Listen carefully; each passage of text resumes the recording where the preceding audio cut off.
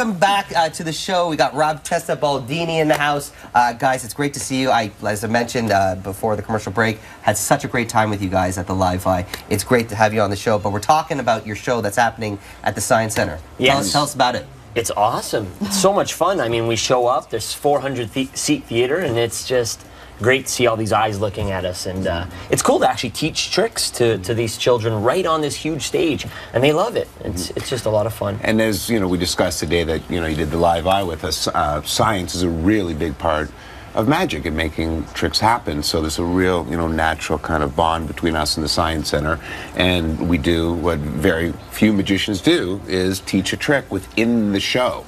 So the kids really go crazy for that. And even though the content is, good for kids, adults love the show as well. So it's a show really for anybody of all age groups? Pretty much, pretty much. It's not a kiddie show, it's not I mean, anyone will enjoy the show. And we're just, and we're so goofy on stage as it is, that's magically entertaining enough. Yeah, so. We're no ageist.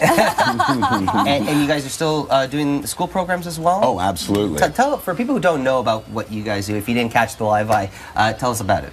Well, it's basically, it's called Spellbinding Science and Magic, and we teach 3 tricks a week for 8 weeks in a lunchtime or after school program. And then we have 3 sets of 21 tricks. So at the end of a year, you'll have learned 63 tricks, and we're currently up to what, 14 schools now? 14 schools, 14 schools. And this thing at the Science Center really is one big advertisement for, hey, if you're a principal or a school teacher or you run lunchtime programs, but we just love it. Yeah, we really love it. Do you feel like learning tricks? I always want to know how you guys do it. He showed me one that you taught him during the commercial break. Not the elastic up the No, nose, twisting the arm. I was blown away.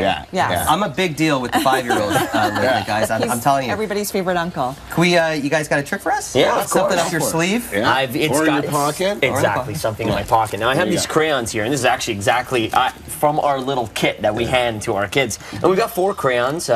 You want to do this with 4 crayons that are colors that people recognize and colors that aren't very similar to each other. So we have red, green, blue, and yellow. Now, Guy, do you mind doing me a favor? Yes. You're going to take those 4 crayons. I'm going to turn my back, and Baldini is as well, because I don't want him to give me like any indication of what it is. I'm not going to look at the camera as well or the monitor. And what you're going to do is you're going to choose one of those in your head, not in your knee, because your mind is here. And when you do that, it's goofy. That's what we're doing. When you choose put the rest behind your back and put one of them in my hand. Okay, the one that you want to choose, just put it in my hand. The one I want to choose? Yes, and show the camera first. As long as they see it, we'll be good to go.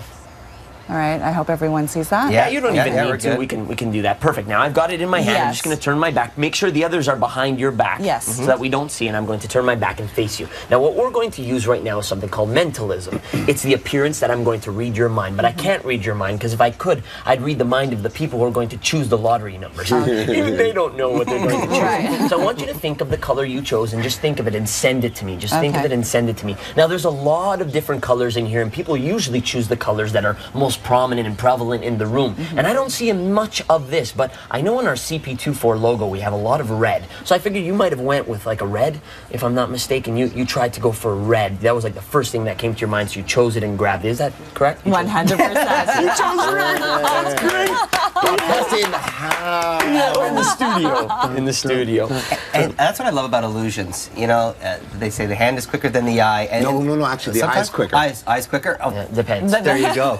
And you know what? To see, I guess the most gratifying thing about your job is that look on the face that G just did, that the kids do. It doesn't matter what age you are. Absolutely. It's got to be pretty rewarding. And this is where that actually goes downhill, because now I tell you how it's done. And it's a lot simpler than it looks. Exactly. And if you want to figure out how it's done, go check out the show, Magic, the Science of Perception. It's running until January 2nd at the Imperial Oil Auditorium, Level 1. The Ontario Science Center. At the Ontario Science Center. Guys, always a pleasure to have you on the show. Please come back anytime. Nice meeting you. Thank you so much. And if people want to find out more information online, where can they find you guys? Or spellbinding.ca, it's our website, or the Ontario Science Center website. And also, real quickly, hopefully you're going to make it out, and if you do, we'd like to get you up on stage and have you do the arm twist. Love it. Would you do that for us? Love it. Absolutely. You don't have to twist my arm. Snap. Didn't.